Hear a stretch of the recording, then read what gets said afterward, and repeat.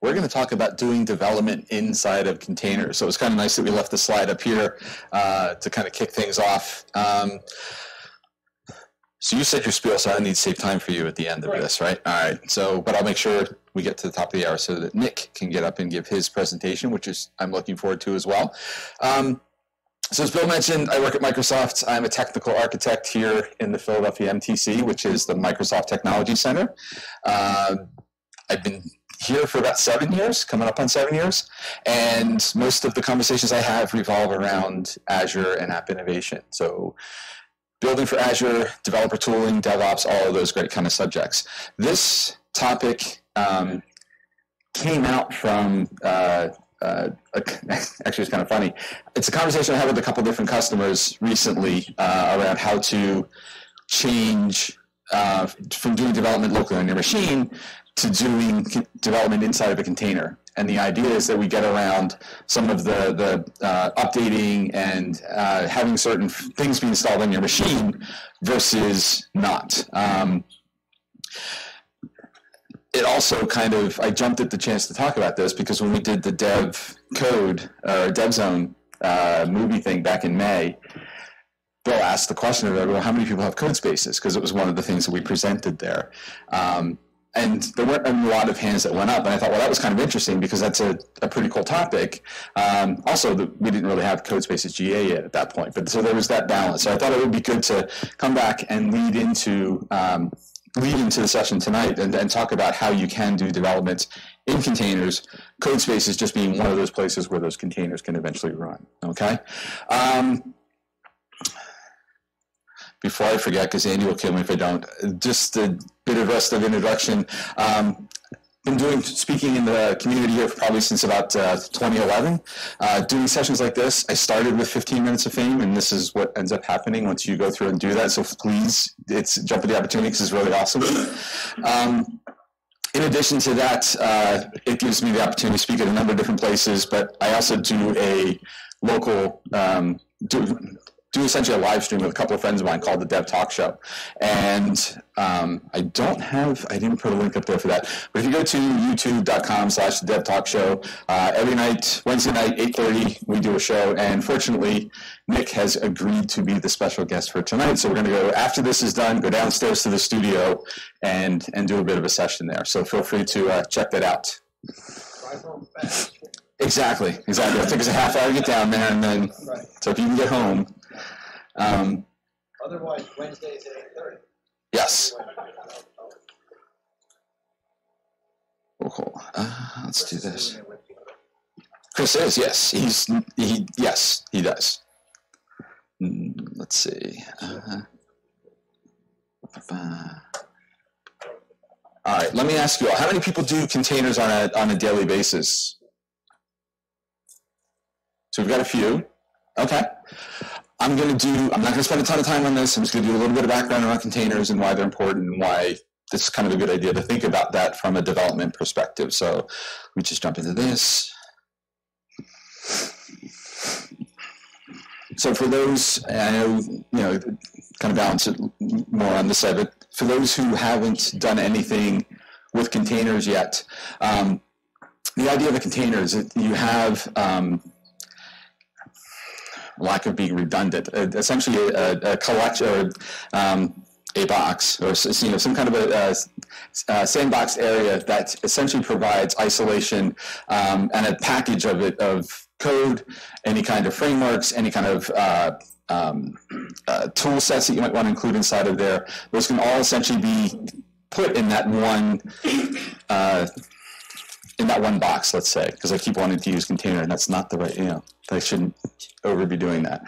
But the idea is that you get a lot of reliability by having everything packaged inside of there. It's defined via code, and we'll see in a little bit what that code looks like. That it can be essentially stored as in what's called a registry, so that others can then go ahead and pull that down and use that same image that instantiates a container. So containers where everything runs, and a running version of that is called a container. There is a gold image of it, or a master of that, And typically that's called an image, and that is what you store and let other people bring down. We'll see that as we go through some of the things we're doing here tonight.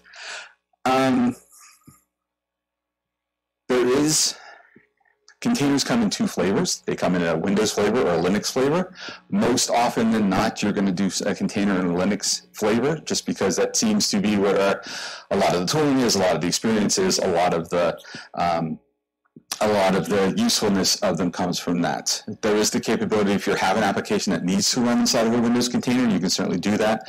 But for most of the applications and frameworks that we're doing, having a Linux container is really where things are at this point. Feel free to stop me, make this interactive, ask me questions. We're all here live, but I'd rather have you guys ask questions than read through a few slides there. But the important thing around containers is when we get to this, I didn't know that was a build. One more. Yes. We get past the important first object there if it works on my machine, right? We always get that thing, I've got code, I got to write, hey, deploy, it builds and compiles here, no problem. We get around that. We also get around, we get the benefit of every environment essentially looks the same. So if we got a dev environment, a test environment, prod environment, I can take that container and run it in all of those environments. I can make it a little bit unique by injecting environment variables inside of that when I instantiate that container. But in essence, that code is going to run the same in all of those locations. Increased velocity. This is kind of a big deal, especially when we think about being able to spin up those containers if something should make them crash or make them stop working. A container can essentially spin up in a matter of seconds, comparing that to what we might have done in a virtual machine, where that by the time the operating system spins up and all the frameworks load and all of those things, you're talking several minutes. And they quite literally can run anywhere. Oftentimes, I know in Azure we've got at least a half dozen different ways that we can run containers. Other cloud vendors have different ways or different mechanisms for making containers run. You can run containers on premises. You can run them in your notebook. You can pretty much, if you can put it in a container, there's going to be a place somewhere for you to make it land and run.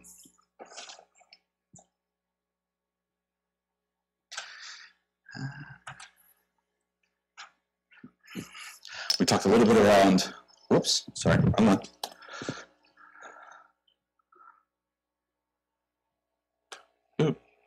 There we go. Okay. So we talked about that there's a definite file that makes that container, that container essentially run, and that's what this is. This is called the Docker file, and there are some important components to it. When we look at the first line up there, that from is, we talked a little bit about what an image is. So this is the base image that we're going to pull down to make our code run. From that, we define, in this case, we're defining an environment variable, letting the code engine know that this is going to be a development environment, and we can have n number of environment variables inside of there. We can tell it where we want to start from a working directory perspective, and that's what that /app is.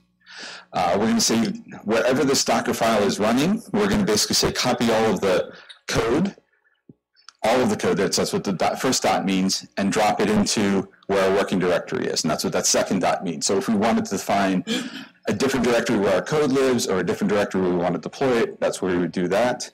And then once it gets going, what do you want it to do? We want it to run and run that .NET restore command. And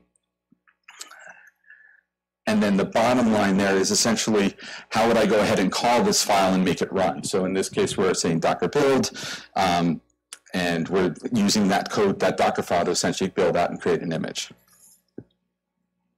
Questions?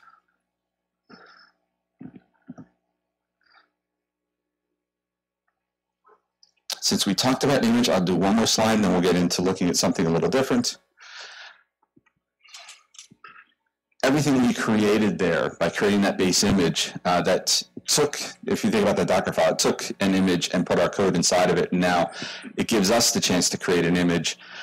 We need some place to basically store that, and that's what a container registry is. So we can say this, we've created it, it works well for us, we're going to go ahead and move that up into a container registry, and now it's available for anybody else who wants to bring it down and use it for their purposes.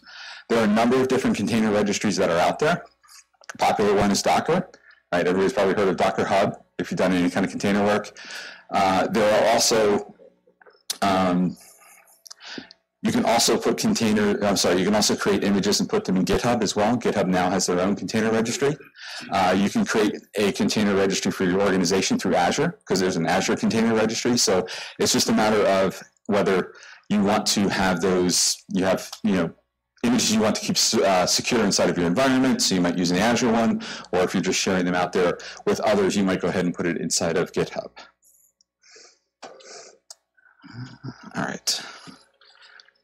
Any questions around that? So we've got images. We use those images to create containers. We have essentially those images and containers are created based off of files, so they're going to be repeatable. And those are some of the basic concepts I think we can kind of get away with and being able to start going down the dev container path. So let's do this.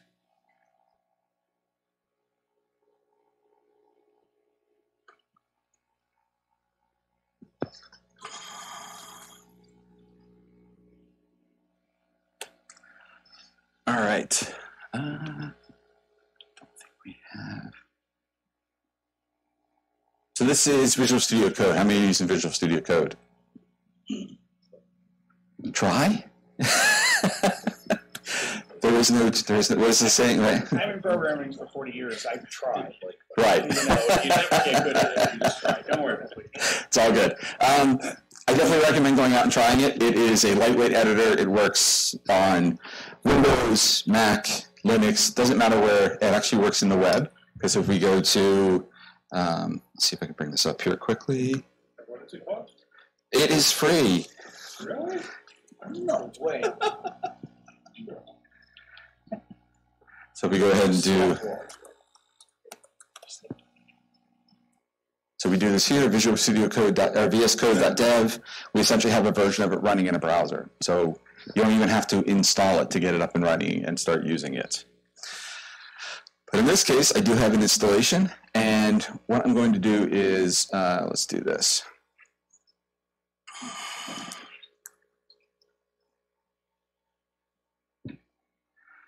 So I'm just bringing up a command line here. I'm going to create a new application. Let's see, let's make a directory dev PhillyDotNet. Oh, it already exists, okay.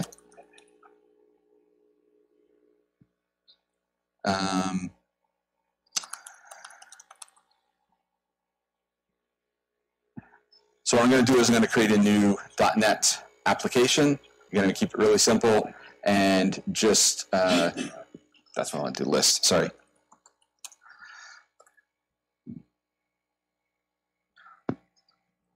So these are, when we do .NET new application, these are all the different types of applications that we can create easily inside of our Visual Studio Code. Let's see, what we're going to do is grab a, I know it's called web app, just trying to see where.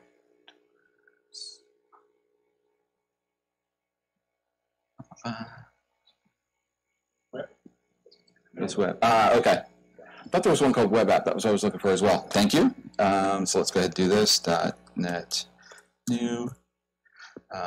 Type will be web. And we're going to go ahead and give it a name. And we're going to call it demo. What this is going to do is it's going to create an empty web application for us. It's put it in a folder appropriately titled based on naming.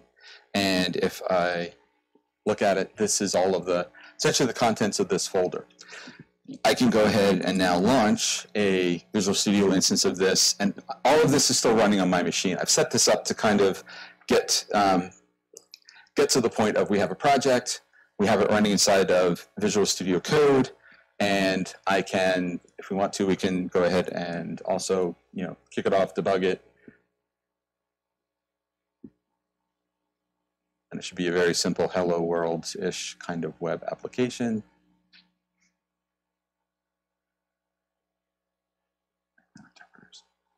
That's interesting.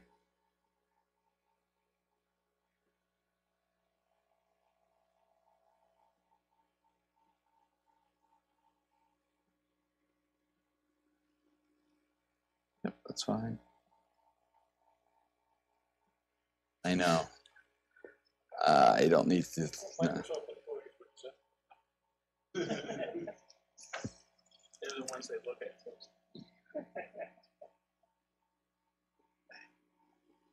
we go. It's going to execute. It's going to build.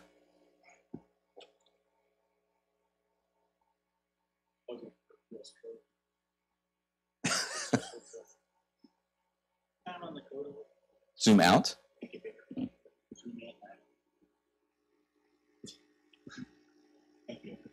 Yeah, exactly.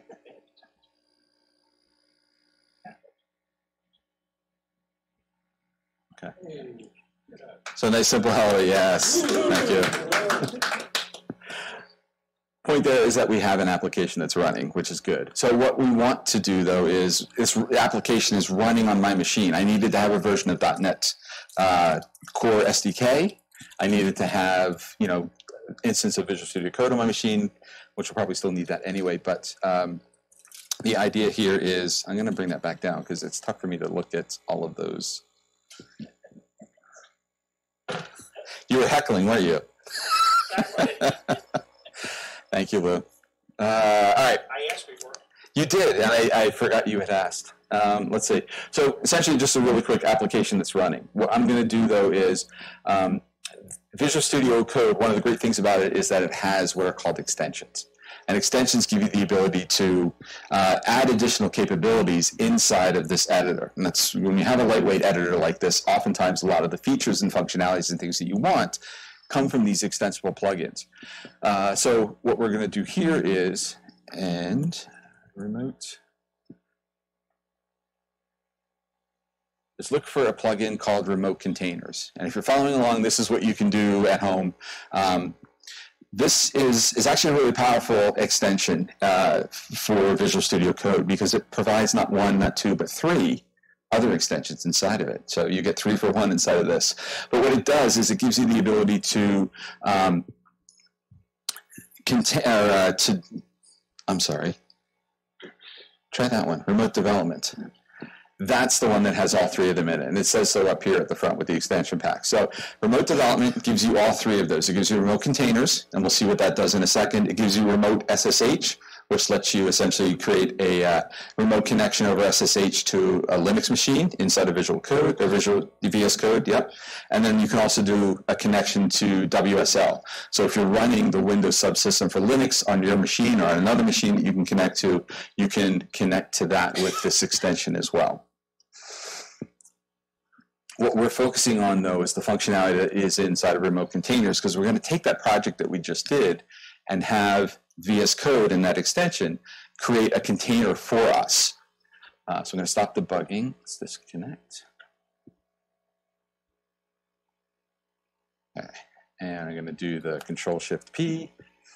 And what I want to do is do what is called add development container configuration files. And it's going to look to do that for our project here. Speaking of our project, before we do that. So this, take a look here now. This is all we have from a project perspective, right? I got a VS Code, I got a bin, an object, some properties, nothing else inside of here at this point. So if I do my containers and I say add, it's going to walk me through some of the steps I need to create this container. The first thing it's going to ask me is, well, what language am I using? Because it wasn't, kind of thinks it's C#, but it could be something different. In this case, we're going to say, yep, it's a C# project.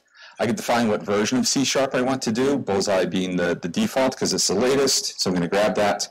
There is a version of Node that gets included inside of here when we do this, so we're just going to go ahead and click the default. This section here talks about features, and there's think about what we're doing. We're actually taking our code and putting it inside of a container. And if we're accessing it inside of a container, we're probably not going to be able to get to anything that's on the local machine or the host machine quite easily without having to maybe pop out of that container and do some commands that way. In this case, we can actually bring in things that we feel might be important. So if this is an Azure project, I can bring in the Azure CLI. If I know I'm going to want to connect to GitHub, I can bring in the GitHub CLI. There are many of these features that are out there, and we'll talk about features a little more before the end because there are some recent enhancements around that aspect of it. I'm not going to add anything to it because this is a demo and it takes the time to put those in, quite honestly. But you see what immediately happened there with Visual Studio is that it came back and said, hey, I now see this file inside of here called devcontainer.json. And because I see this, that gives you, I have some options. And what this is, this dev container.json, oh, sorry. Oh, leave that guy.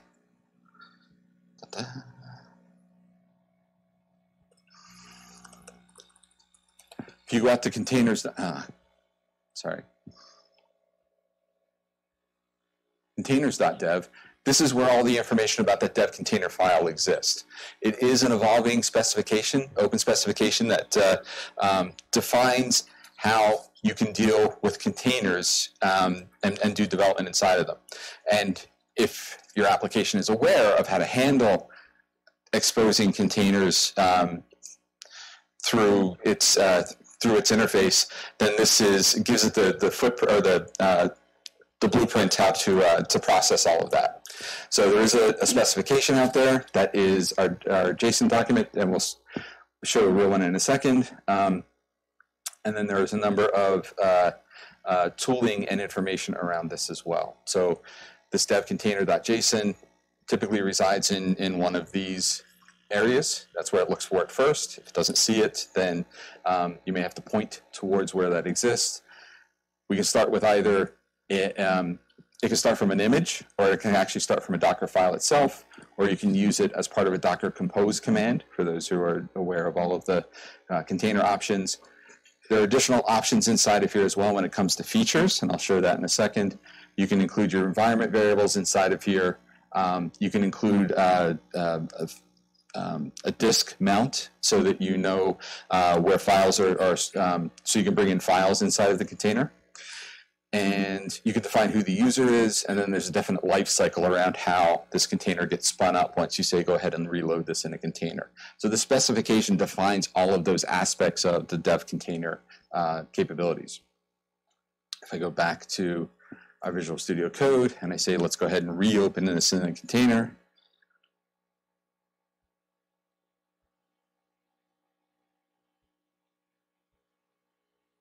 so it is a separate instance of Visual Studio that is up and running. And you see we've got our little folder here for demo tonight. We're waiting for it to go ahead and process, and we'll see if we actually open this, we can see what's happening. So it is actually, there we go, it looks like it's almost finished. Sorry? Yes. So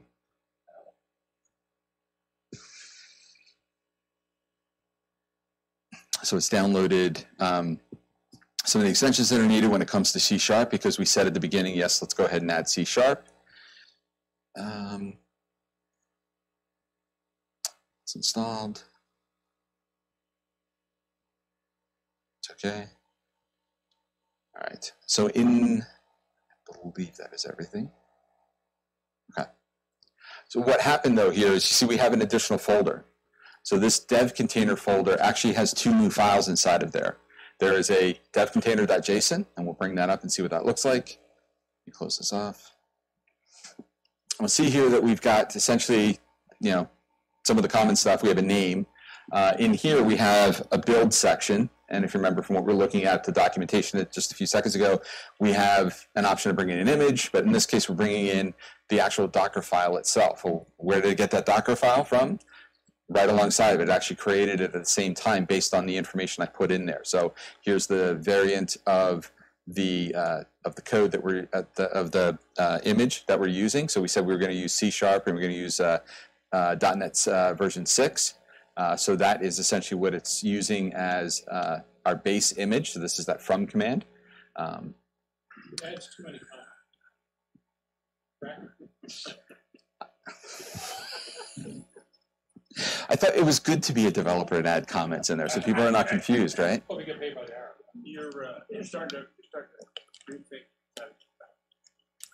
At least sitting right there, yeah, I'd boot you guys off to the. And again, you see when we talked about think about the things we asked in the wizard. There was the node version, and that we basically put the LTS branch inside of there. So the Docker file here is really simple, but if you wanted to add additional frameworks or additional, go and get additional command or additional code frameworks or SDKs, you can use the Docker file to go ahead and do that and pull them in at the time you're creating this image. And that's where you can get to the point of being able to create whatever it is you need to build out your application. We've been working with some folks who were actually doing testing, and they had certain test frameworks that they needed to bring in. And the reason they went down this path is so that not to have to keep those things updated all the time. So bringing those in here and creating a base image that has everything they need anytime they start a new project, that made perfect sense for them. So they were all excited about going down this path and using that for the development objects. This also comes in handy when you think of, I don't know, how many people are Python developers? I know, it's a C#, yeah. But you could be, right? I had a... PhillyDotPython. It would be, yes. That I know.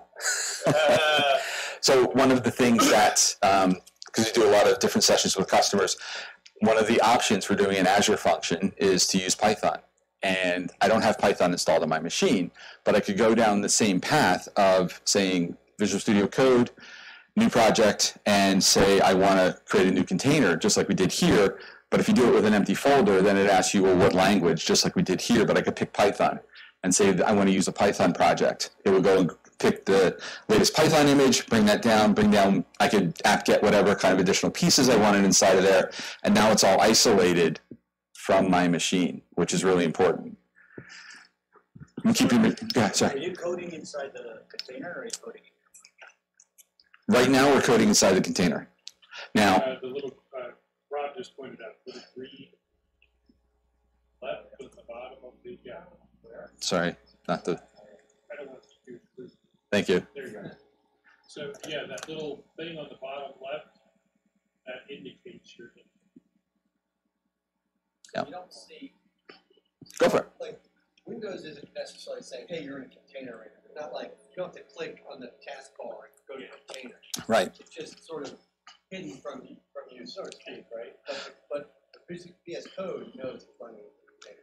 VS Code knows it's running in the container, yes. And when the dev container.json file got created, Visual Studio Code asked me and said, do you want to reload this in a container?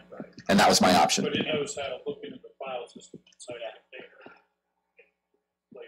Right, so going back to that specification document, applications that are aware of the dev container.json know where to look for it. If it sees it there, it will ask, yeah. So the question doesn't do an inline install of WSL2. Good question. So to run this, this right now is not relying on WSL2. Oh. It's relying on everybody knows that WSL2 stands for Windows Subsystem on Linux. Weird. I know it stands for weird, strange, Lemore, but I don't know. It's a word. Sorry. That's okay. Great question. And so, yeah, so in order to get this to run and do the container... Make sure you repeat the question. Yeah. Didn't I? Okay. The question was, is it using... Do an inline install of WSL, Windows Subsystem for Linux. Yeah. Too. So does it do an install of WSL2 or Windows Subsystem for Linux? No, it does not. What I'm running under the covers here is an instance of Docker. Got it. So that's my containerization engine. So when we talked about containers, one thing we didn't mention was you need some engine for those to run, and Docker in this case is what I'm using. If I don't have that running, it will prompt you and say, do you want to, it's not running, do you want to retry? And I'll spin it up. Okay, cool.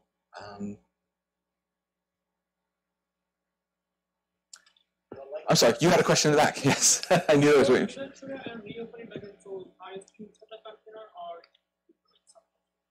Great question, great question. So if you close this down and reopen it, what happens with the user experience?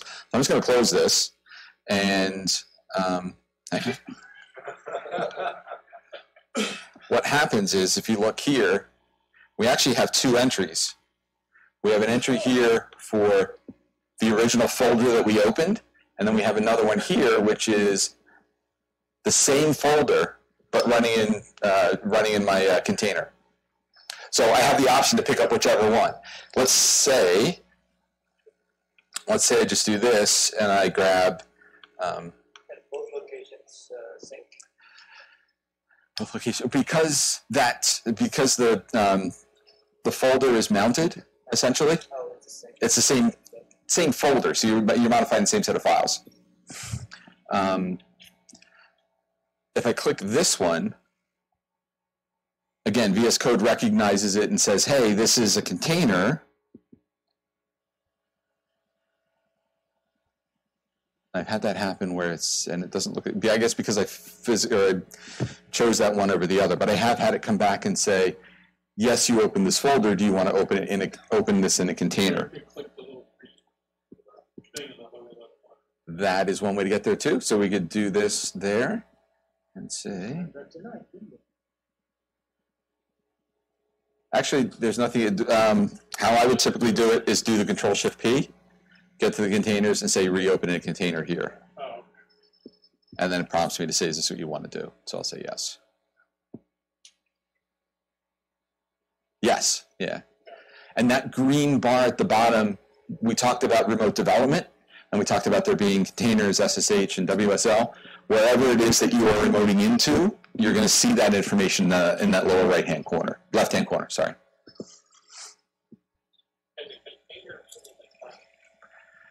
Great question. So can the container be in the cloud? I'll get there. Yes, it can. So I don't know that we're going to have time to show it all completely, but one of the possible mechanisms is, I can post the link to it to show, but there's, you can basically do, and it took me a while to get my head wrapped around this, a bit of inception. So you can actually take a container and have it running on a Linux box, a Linux VM in the cloud. And what you can also do then is do a remote SSH connection to that virtual machine. And then once you're on that SSH connection, reopen that folder where your code exists inside of a container. So it becomes an SSH session to the machine, and then once you're on the machine, it's a container that you're opening up and running into inside of that machine. So yeah, it was a bit of inception kind of thing happening. So it took a while for me to get that straight, but it is awesome when it works. And it does work, by the way. It is awesome. I should just leave it at that. What I will do here, though, is, because I want to show one more thing before we roll out of this. Let me face that. Okay, let's do this. So I have my code. Let's go ahead and .NET new git ignore. Let's see if we can do this in the next 10 minutes so we can get Nick up here. So all I did was I created a git ignore, and the reason I did that is because I don't want to package up all of the folders and files that are inside of this project. I'm going to go ahead and do a git init, and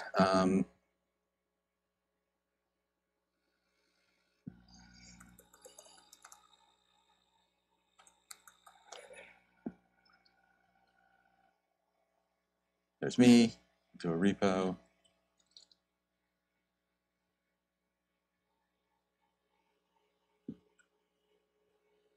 Plates, we're just going to say, yep, it's me.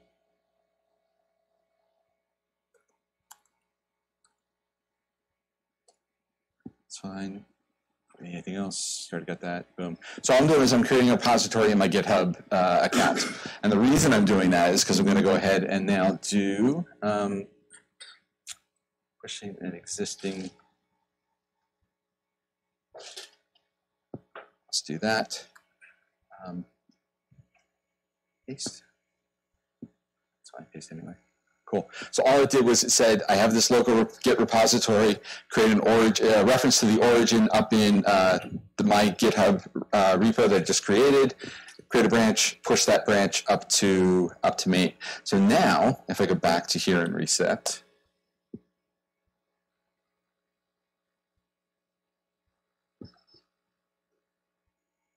Oh, thank you. Uh-oh. Main does not match any.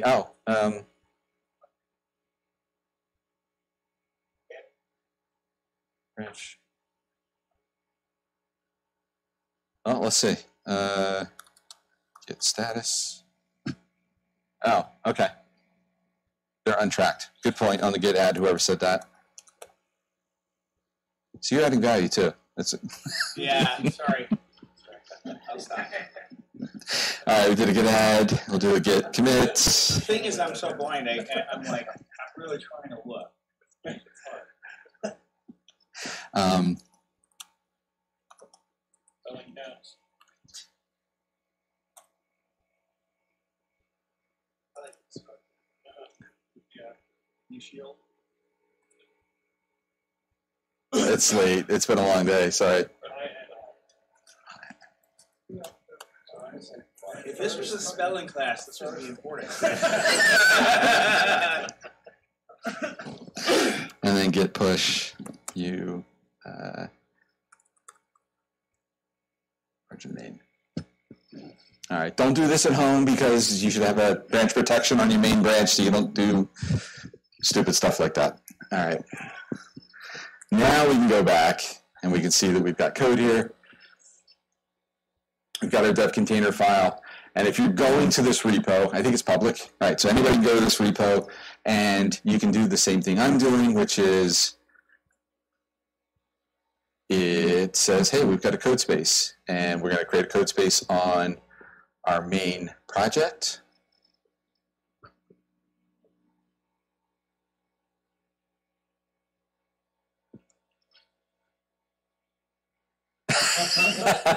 So anybody can do this. Anybody can do this. I'm gonna have to. I forget if it's for, what the cost is on it. I'm sure there is a. Sorry. Yeah. It's okay.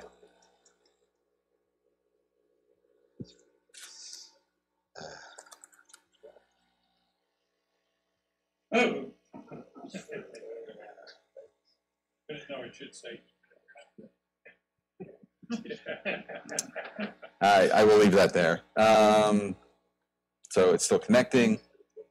Any questions as we go through this, as well we wait for this to load? The code space, you can read the code from Git Yes. and sort of recreate exactly what you were doing. Personal. Yep. So yeah, so it will. And it'll run a container up there. Exactly. So. There. Exactly. Much like we had code and Visual Studio Code understood what that dev container file did, and it created a container and put my code inside of there. GitHub is doing the same thing. It's taking that code that lives in that repository and moves it over. So if we were to make changes locally and push those up and then open the code spaces from there, those changes would be visible. Now, if I make changes here, they won't, right? Because it's already in the container and it's already put aside. But what's cool is I can also, it is VS Code in the browser, which we're now going to go ahead and debug. And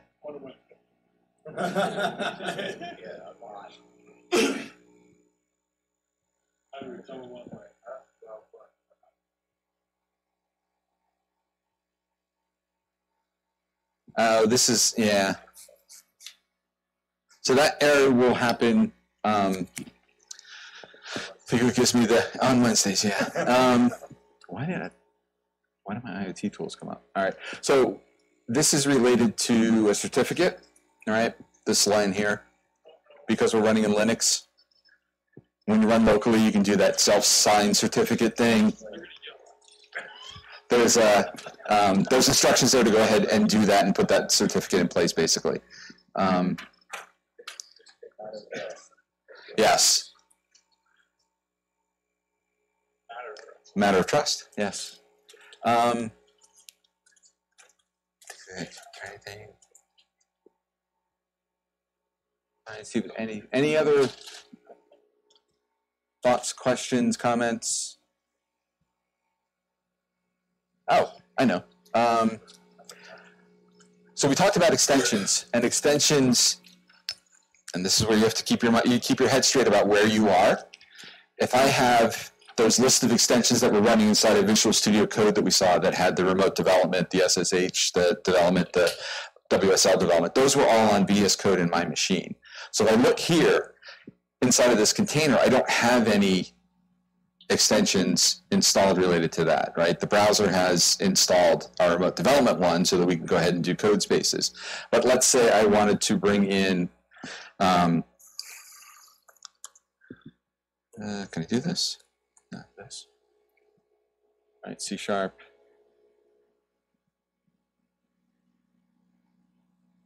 That's fine. So it's going to go ahead and reload our code space with that extension inside of there. It'll take a few seconds. It should take less time than it did before because it already has the image bits that it needs. But inside of here now should be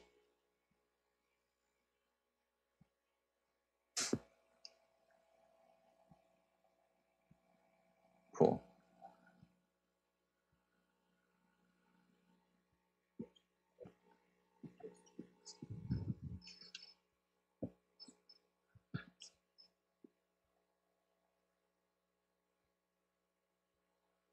I'm sorry, extensions for? Oh, regular studio. Hold that thought. We'll talk about that in a second. Okay. Yeah, so, sorry, Nick. It's okay. Okay.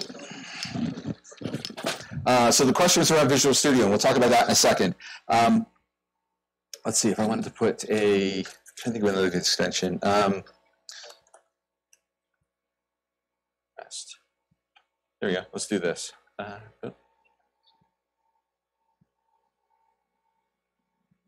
Let's say I wanted to install this extension here called REST API, right? Running a new version, that's fine, don't worry about it. What I did was, I installed it here inside of this instance inside of my container. I'm pretty sure if I go back to this, no, this dev container, come on. I don't have that extension listed here. So all I've done is I've taken Visual Studio Code and said, I want this extension, go ahead and bring it into my container. Well, that's not going to help the next person who comes along because that dev container.json has not changed. The next person who goes and gets this out of my environment is going to get it without that extension included. If I go back to my extensions and say, add to dev container, you see I now have this this extension here, and now it's updated for everybody once I check this code back in, okay? So it's important to keep that in mind where you are, where you're at in the extensions. If you don't see it, then check inside of that dev. If you're inside of a container and don't see it, it's probably out at your host version of VS Code and be able to get it as you go inside of there. Questions, comments? Andy? Earlier you were talking about a YouTube show or something that sounded pretty interesting. What was it called? We'll hold that thought. Okay. Does this sound cool? Yeah, definitely. Come on, you guys are live audience, right? Awesome. I want to show one more thing, and thank you, sir, for reminding me about this other recent announcement that came out. Bring this up here. There were, I'll find the right one.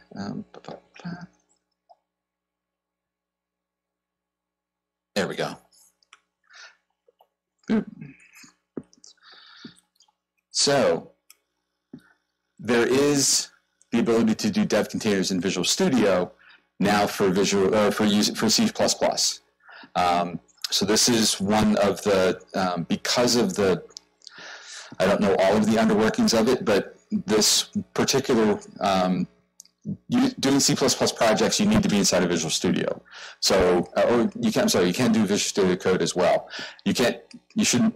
There's warnings in there about having both pointing to the same container information. But essentially, this gives you the ability to do what we just did with C++ inside of Visual Studio.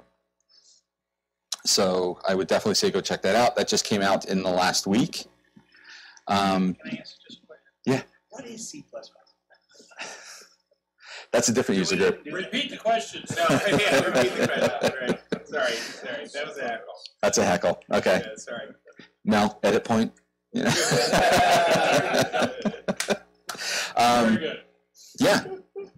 So It works. it does work. It works quite nicely. Cool stuff. Thank you.